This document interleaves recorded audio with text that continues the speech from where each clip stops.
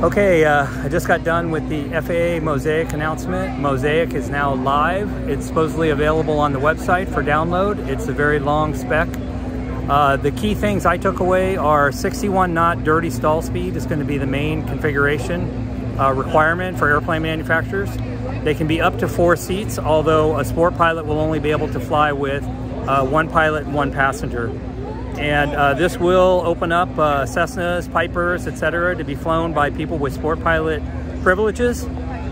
And it was approved 9 months ahead of schedule, supposedly. So congratulations to the FAA getting it done this fast. And you know, I personally can't say enough of thanks to EAA and AOPA, two organizations that I'm a member of that I really love, and I can't believe what they do for us. So definitely join each of those if you can.